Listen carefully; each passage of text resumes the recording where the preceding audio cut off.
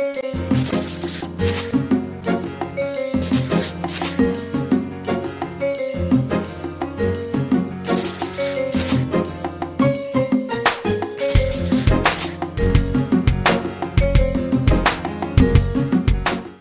Jeff Cornwall, and this is the Entrepreneurial Mind. Today my guest is Mark Harris with NextGxDx. We'll be back to talk with Mark after this. Talkapolis programming is sponsored in part by the Vane Center, now celebrating 10 years service in Nashville, Tennessee. Well, Mark, it's been a while since we've been together.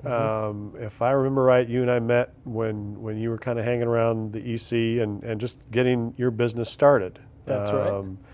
And talk a little bit about sort of that initial concept of what you thought you were going to be tackling with. And was it called NextGxDx at that point? That's correct. All right. Yeah. So the original concept was really focused out of a need I saw when I was working in the genetics industry, and that was a real lack of transparency around these tests and a really explosive market that was highly inefficient. So what kind of tests in particular are we talking about? So these are pretty rare genetic tests. So you're looking at difficult to diagnose epilepsies, intellectual disabilities, some hereditary cancer types. So these are very specific disease-related kinds of genetic tests. That's correct. That's correct. And so your value proposition was going to be to do what? To create an IT company that would basically become an Amazon.com for genetic testing. So it was going to help connect buyers and sellers in this market. Because it's an inefficient market, because the docs are spread around and the labs are spread around and they have a hard time connecting with each other. Correct. And and was your perception that there was enough critical mass to make that work? Yes, absolutely. The model, because there's not in a single city, but by spreading it out nationally.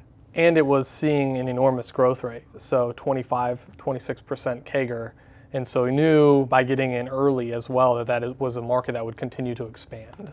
Interesting. And all right, so you came in with that model, and what did you learn? Does anything early on had to change? Any surprises, or did you hit Always. it spot on? Never hit it spot on. So one of the early models was really engaging the laboratories sort of one by one, and as we got laboratories on board. That's what I remember, and I was worried about the sales force that you'd have to make that work. I do remember that now. Yeah, and that was, that model of having to bring that first lab or two onto a system that really didn't exist and just showcase the tests of labs that we brought on the system became really unsustainable because you couldn't get to critical mass. Right. And so the first real pivot we had was when we realized we needed to first become a resource for the clinicians and showcase tests for all laboratories. That's a huge pivot. And then, yes. Was that hard for you guys to get your head around, or? It was. I mean, it was a difficult piece because all of a sudden we're going to build out a tremendous database. You had discovered what you thought was the niche while you were working in the industry, and you were forging full speed ahead the last time I saw you.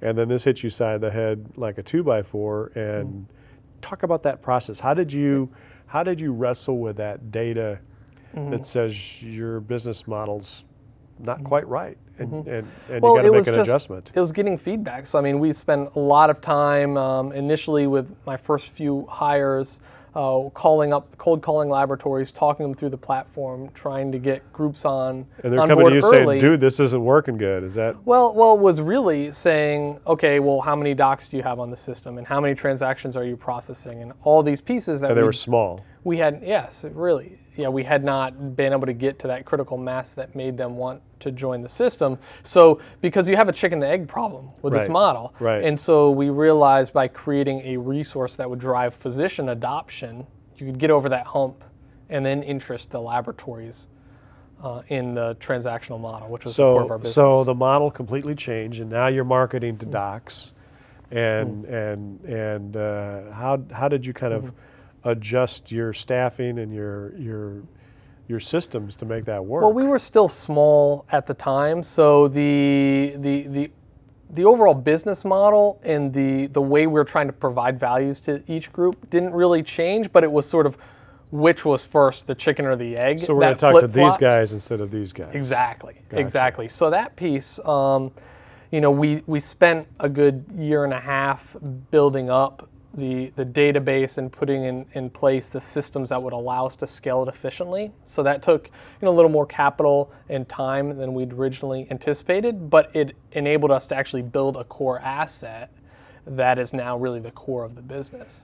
Did it take a long time for you to get enough data to feel comfortable scaling up like that, to be able to do that? I mean, did it come very quickly that, this is the right pivot for us to do? We need to focus I mean, on the it was a docs? tough, building out that database was an extremely difficult process, and it started out being manual, and then we built technology tools. That you should do it, was that a hard process? That was a bit of a leap, Okay. but you know, that's where you have a good team and you all work together collaboratively, and you know, that helps you feel like, yes, this is the right decision. It's just not me, you know, waking up randomly changing direction, but it's getting the feedback from the group, and we all bought into it. We believed it would work, and we never turned back from there.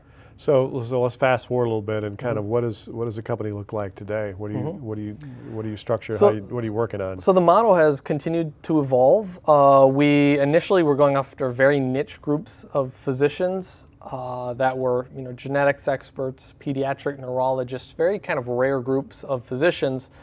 But one of the things that we realized pretty quickly was that as we positioned ourselves in the market, the coding, CPT codes, that the way you know, healthcare is billed, changed in the genetics industry in early 2013.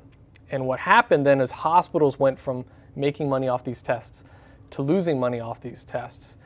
And what everyone was scrambling for was that an affordable care outcome, or is this still pre-affordable care? It was separate. Okay. Yeah. And so all these hospitals started scrambling now for ways to reduce their losses. And they wanted a utilization management tool, but nothing existed. And we were in a beautiful position to leverage our database to provide that. And so we started... So you have a new customer group you hadn't even planned on. Yes, exactly. And so we ended up launching a new product called Gene Connect for hospital clients. And which is just repackaging what you've already developed? And it includes additional tools that we hadn't originally planned to offer, but we listened to the customers and built them out. And what's great about that product as well is when you continue to look at, you know, the chicken and the egg issue, you bring on board a hospital, you're bringing a lot of, you know, eggs or chickens at once, because you're kind of bring in all the volume and the clinicians associated with that institution. Did you ever choke on that volume when you first started bringing the big volume, or no, the systems were robust enough? Yeah, we were prepared, and it was scalable.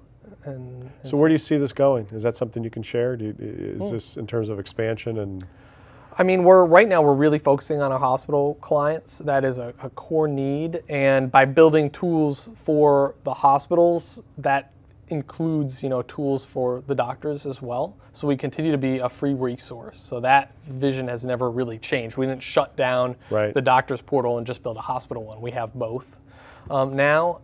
And we're continuing to build out additional services for the laboratories as well, because we want to create a transparent and efficient marketplace, which means providing value to both sides. And so that's, we work very hard to make sure we have a balanced approach on our service offerings. Will there be an impact from affordable care? Is that going to change things? I don't see a direct impact in that. This is still a very complicated market. I don't see anything that's going to change that with the Affordable Care Act. So very cool. So just keep growing and keep finding more hospitals, labs, and docs who need you at this point. That's the plan. Very cool. Well, it's good to catch up and good to see you again. Excellent. Thanks for coming in, Mark. Thank you.